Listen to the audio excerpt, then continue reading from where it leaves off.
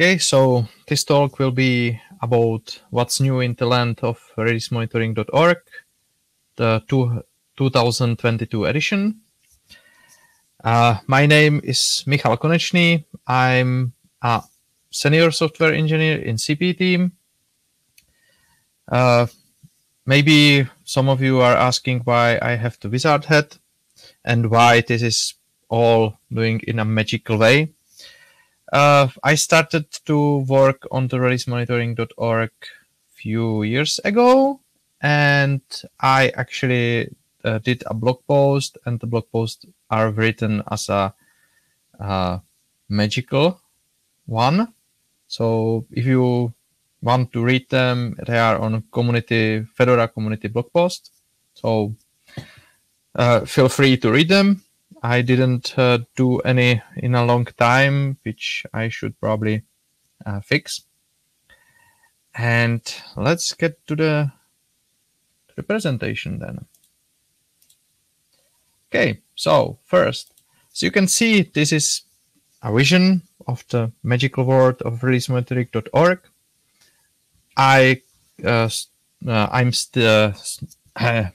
on the mountain near, so I can just bring you this whole picture.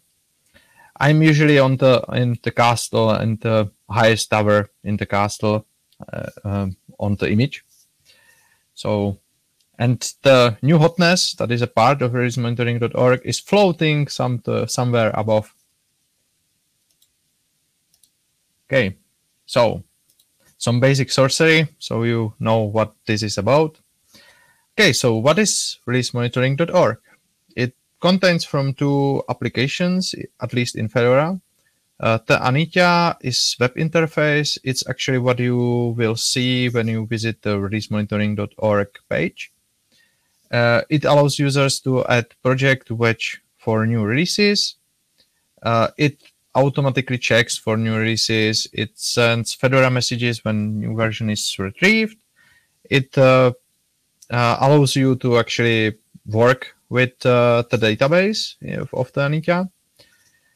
And the second one is the new hotness, which is the Fedora messaging consumer.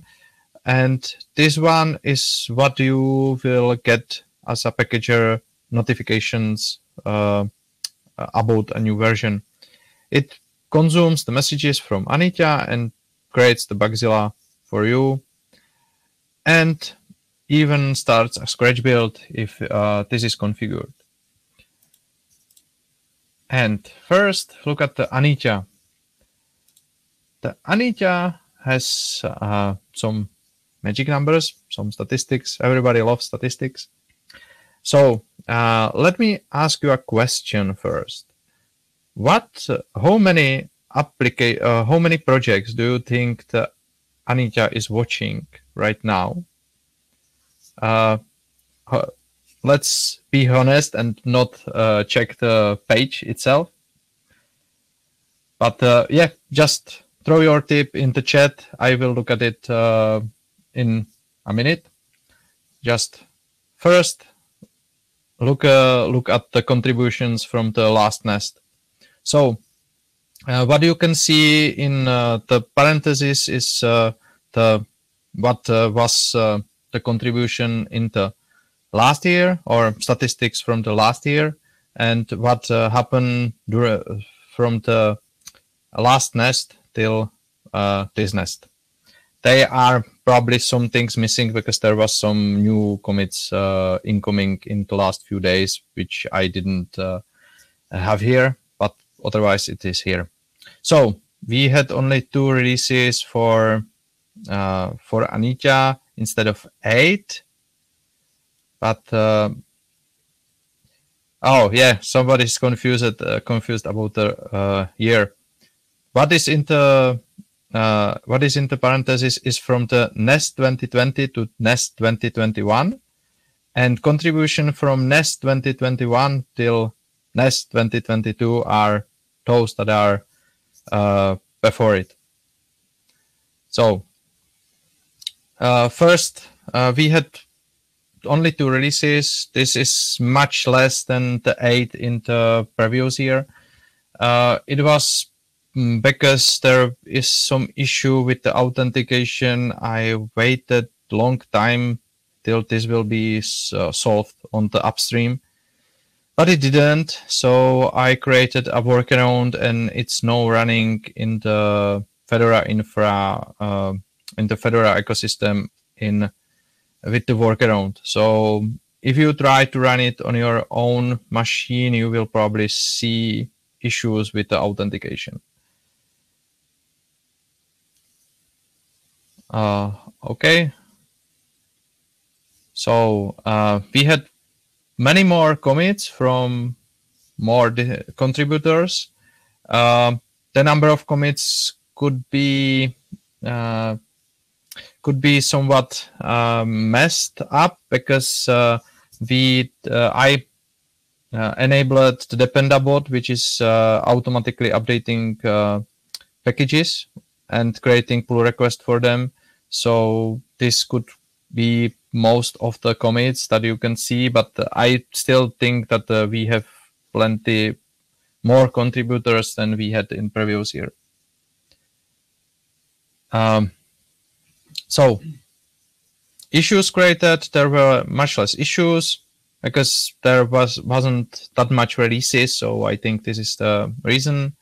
I didn't have that much time to work on it, so there were only half of the issues closed in the previous year, but the current version right now is 1.41, which had really bad issue in 1.40, which caused the database to actually keep the Anitya to keep connections open to the database. So we had plenty of connections just for the Anitya itself.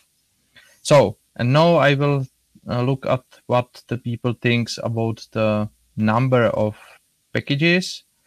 So as I see the numbers, they are really low. You will see it now. As you can see, the Anitya is currently watching 200 to 100,000, over 200,000 packages, which is 30,000 more than last year. And for Fedora mapped packages, we have above almost 21,000, and we had 20,000 last year. So this is growing as well. Okay, so what about new features? Okay, so new features in Anitya. There are some links added to Alma Linux package. So if there is any mapping to Alma Linux package, it will automatically add a link to it, and you can click it and see where the package is hosted. We have a new backend to retrieve Git tags for SourceForge. We have new versioning scheme. So if you have package from PyPy and it's using the PEP 440 versioning scheme, you can just select it. We had plenty of bug fixes and development changes in the release, especially the 1.4.0.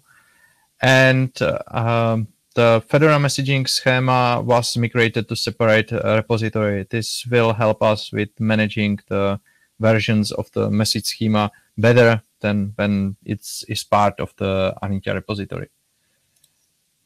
Okay, and what about the future?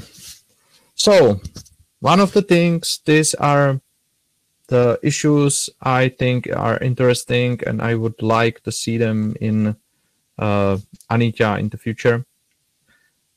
First is the replacement rules for version strings. It would be really nice to actually have some rules you can specify that will just take the version that you receive from the upstream and just put it in some format that is more readable, because sometimes the tags on some of the projects doesn't really look like a version, but yeah, people are tagging plenty of things, so it's always some issues. So having some rules that you can actually set would be nice. Right now, it's done by just if you want to actually do some rules, there is a custom backend that will allow you to actually use regex that will parse the web page, which is not really great, and it's not that quick like using the GitHub API, but yeah, it's working. And for some projects, it's only way to actually get the correct version, because the version that is tagged is something that isn't really a version. So yeah, it helps, hopefully. Next thing is support for different version streams. This is just for projects that have multiple version streams, like 1.0 something, 1 point something, 2 point something, 3 point something. So this will allow you to actually set up things that you will set up for the project, like version scheme for different version stream. It will allows you to actually have address some changes in the projects, like switching from semantic versioning to calendar versioning and things like this. So you will just have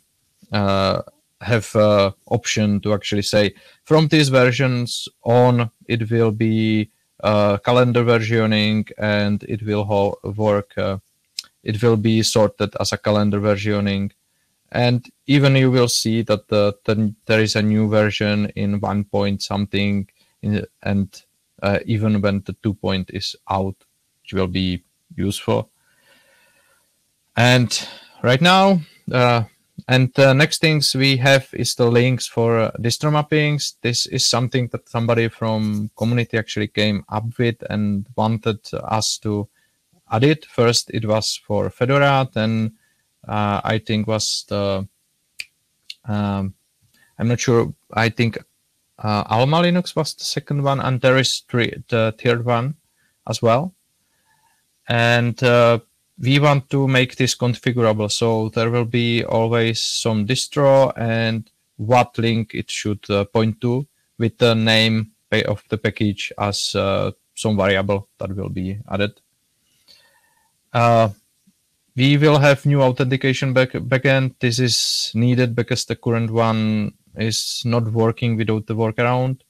Hopefully the new one will have support for Google and GitHub. We already have some work done in this case, but it's missing the Fedora sign-in, but the Google and GitHub are working, as I saw. But yeah, it's still not merged. It's still work in progress. And I would the next thing I would like is to have RSS feeds for projects, so you don't need to have your own consumer for Fedora messages to actually consume Anita updates. Just you will just see the RSS feed that will just put tell you that there is a new version in Anita. And the last thing I have here is to have automatic filling of project details when creating a new project. So if you, for example, have some Python project, you will put a name, you will put that is on a PyPy, and it will just take all the other things or some same defaults, just fill in, and you will change what you need. Okay, so this is all for the Anitya, and now to the new hotness, the floating island in the realm of magic. And the new hotness, some magic numbers, same as on the Anitya. We had more releases on the new hotness. I actually spent more time with the new hotness than with Anitya this last year. We have plenty more commits, but as I said, this is because I enabled the dependabot, and most of the commits are from the dependabot. We have less contributors, which is not bad, but it would be better if the number will be growing. There were much more issues created. This is because the Bugzilla notification now contains, if there is any error happening, you will get a link to the new hotness issue tracker, so you can file the issue directly. And plenty of issues closed, more than it was created. So I think this is a good base in this. So the current version is now 1.2.1, and in the last year it was 0.13.4. So we finally get to the version 1.0, and we continued. Okay, so new features. So for new hotness, we have some new features that are good for anybody who actually wants to consume the messages. It currently can work with multiple versions notified at once. You maybe noticed that some of the notifications on Bugzilla now contains releases that will versions that were obtained from release monitoring, and version that is considered latest. It will only right now it will only notify you if the latest is changed, if it's newer than what is in Fedora, but it will also make you know that there were other versions that retrieved together with it. There is a support for stable versions only. Only works if the Anita actually the project on Anita is set up correctly, and the versions are correct. So it can recognize what is the stable and unstable version. Currently,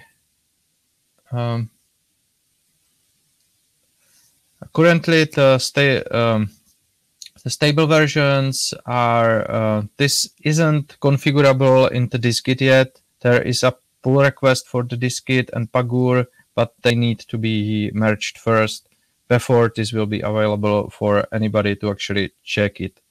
There will be new options, one for the stable versions only and one for any version. If you want to actually be notified about any new version that will be retrieved by Anita, you will have the option, but this could cause that the version that are retrieved again will be again notified to you, because if there will be any admin change in Anita, like deleting some version and retrieving it again, it will notify you again. Next thing I said is the Bugzilla notification was actually rewritten, and now it contains even the link to monitoring settings, so you can click on it and just change that you don't want to monitor, don't want the monitoring to actually watch your project, or you can change it to any other option you want. The documentation was updated. It was updated to a state when it should be much more easy for anybody who wants to deploy it, and for anybody who wants to use it, where you can actually find information how you can set the monitoring and other things. And same as Anita, we moved the Fedora messaging's message scheme to separate repository, which will help us to actually maintain the versions for it much better.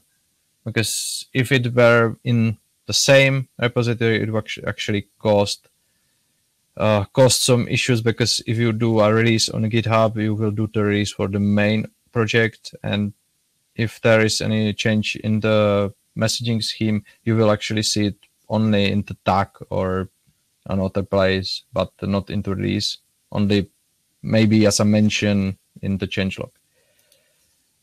Okay, so what is the future? So future for the new hotness. we want support for Flatpaks, we want support for Fedora modules, we want support for Apple.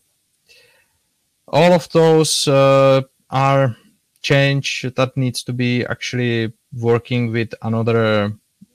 In most cases, it will be just working in another namespace, but I'm not sure right now, and we will need to have different distribution in this case. It will be still Fedora, but it will be Fedora Flatpak, so we know that this is actually a Flatpak, and we can actually address it. And the last thing that is actually in work for a long time is creating the pull requests in this Git. This is still work in progress. This is still work in progress, and I can't do much about it because it's now waiting for some change in Pagure, which wasn't deployed. It was merged, but it wasn't deployed yet. So I'm still waiting for it. Okay. And this is all I have. So I will look at the questions. I see one in the chat. Yeah, I see one in the chat, so I will look at it, and then I will check the Q&A. What would need to be changed for it to work with Apple? So I noticed that there is a Fedora Apple distribution in Anitya already, so this is solved.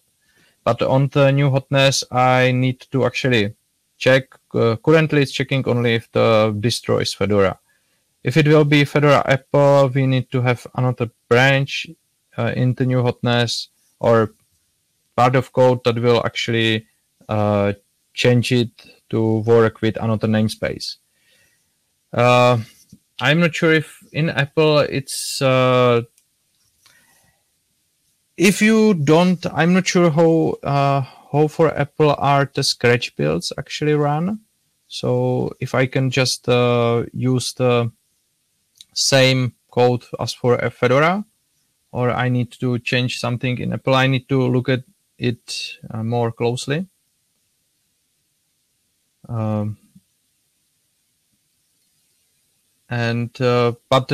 it could be possible to actually check Apple for latest version and compare to Apple. It's possible. Okay, so let's check the questions. There is one that is upvoted. Being able to prune versions without filling a bug would be nice too. Yeah, we don't really want the users to actually delete the version on their own. But yeah, we could probably do it because right now it's only admins can do it. So if you have admin rights and there are possibility to fill a flag, I know that the flags are not. I'm not really responding to them, and they are not really visible to the admins, which is something I need to address. But I'm thinking if this will be actually a issue to actually let people, the users of the Anitya, to actually delete the version, because all of the versions will be retrieved next time there is a new check. So yeah, I need to think about it. Okay, let me see what other questions are there. Sometimes projects go back with the release numbers, so basically they release a version, found that it was a mistake, and take it back. At some point, Anitya would ignore future releases after this pushback. Yeah, this is based on the versioning scheme you set up. If the version is considered newer than the versioning than the last one, it will stay. This is something that right now needs to be addressed by admin. I actually delete the bogus version, and then the versioning will be fine again. but there isn't anything that could automatically do this, because we are not checking the versions retrospectively, just looking for the new one that we don't have.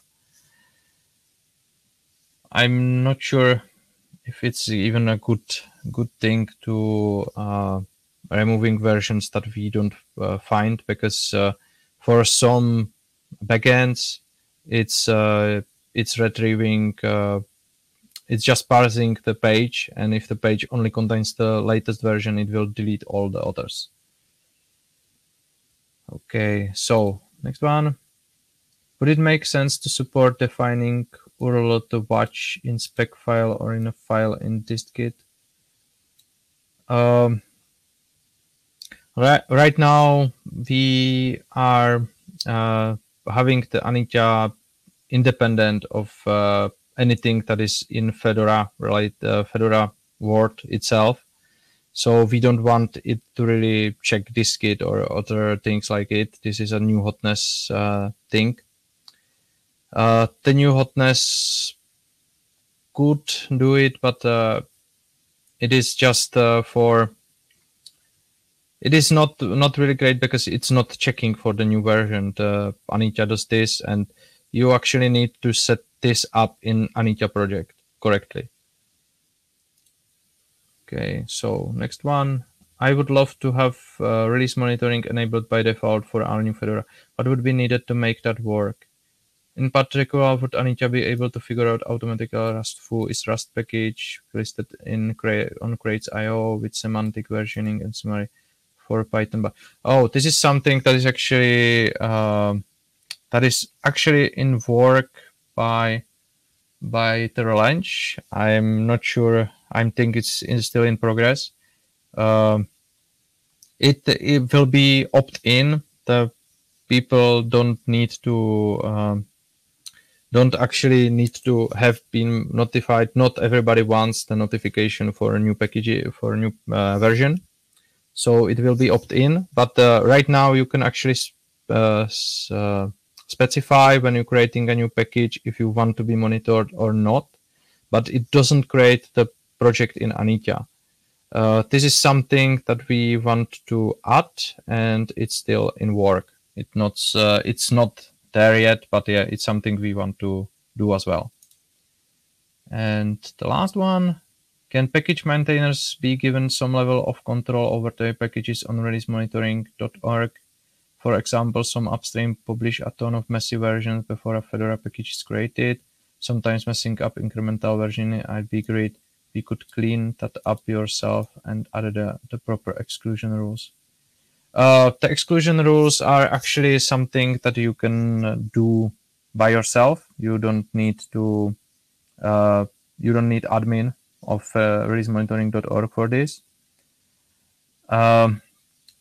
The deleting of the version, as I said before, we didn't give users ability to actually delete the versions. The reason for this was actually to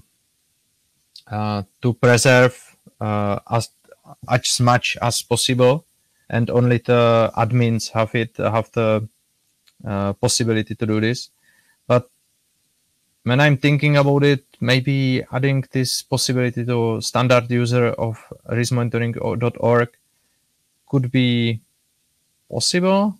They still can't delete the project, but they could probably delete the versions only, which would help them to actually manage the projects. I assume they will be trolls that will just delete all the versions on the project, but yeah, if they are trolls, they can play with the releasemonitoring.org right now, because there are plenty of things you can do, and that will, because everybody can edit any project. So if you want to just exclude all the versions, that no version will be retrieved in the future, it's possible. But I don't saw anybody actually messing up with this, and the people could actually set it back again by themselves. But the exclusion is already available. There is exclude versions, or I'm not sure how it's like now called, but it could be like this. Okay. Okay, and for the package maintainers actually managing it, as I said before, releasemonitoring.org doesn't know anything about dist in Fedora. So it doesn't know who the maintainer of any package is.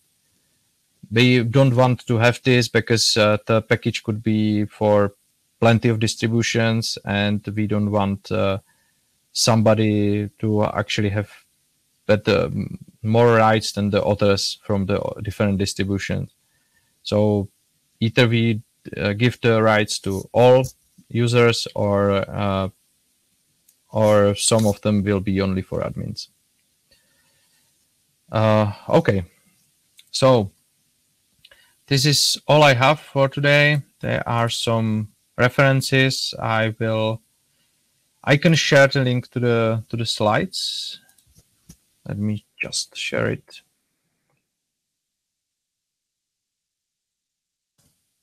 And